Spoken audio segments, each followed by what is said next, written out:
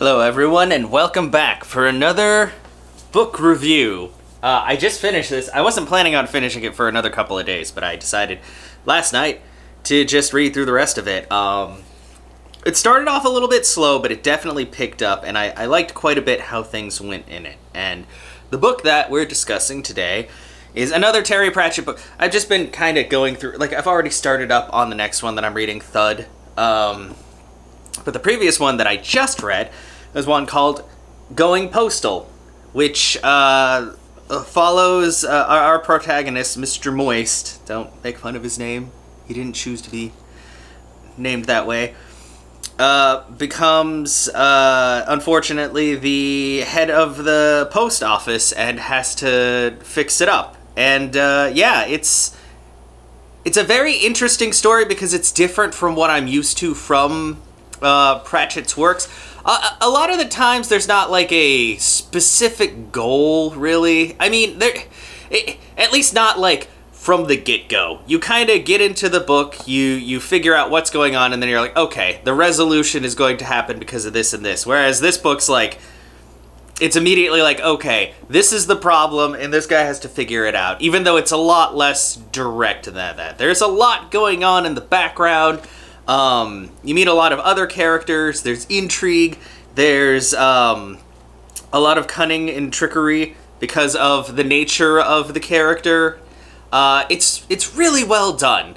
Like, when I started it, I wasn't sure how I'd feel about it because it had a slightly different feeling than the other book. I mean, it still has the same satire and everything, it's just, the overall tone felt a little bit more serious, and also, we were following a completely new character, whereas most of the books that I've read have followed at least, like, a character that I've known. I mean, aside, Small Gods is his own thing, and you meet some people that you knew.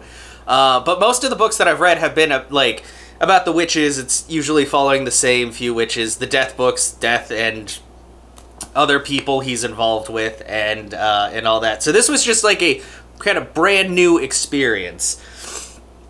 With a lot of characters that I'd never heard of before, that you probably won't hear of again because they're more like one-shots in here, unless they get told of in passing in later books past this one. But it was very good. It was very well done. Like I said, it was a little bit of a slow burn, but definitely by halfway through the book, things were really picking up steam. Things were all starting to happen, and you were able to kind of piece a lot of stuff together that from the beginning might have been a little bit hazy.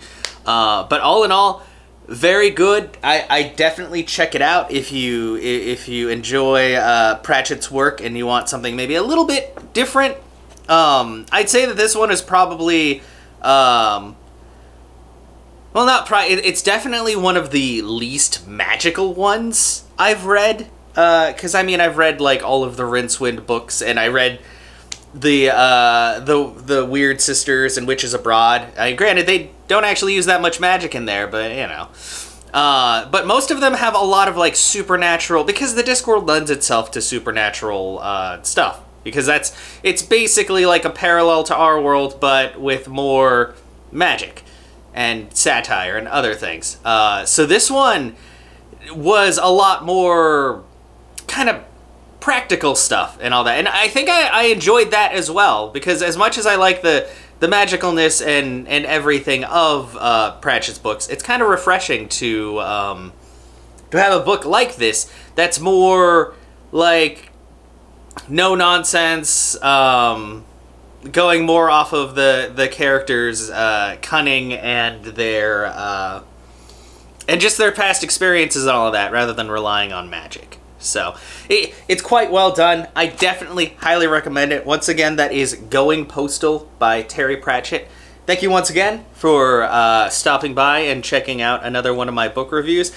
You're going to see a lot of Pratchett because I still have at least 5 books on the shelf that I have not read yet. So I'm going to be going through those, and also going through stuff on my Kindle for things that I don't have physically. And yeah.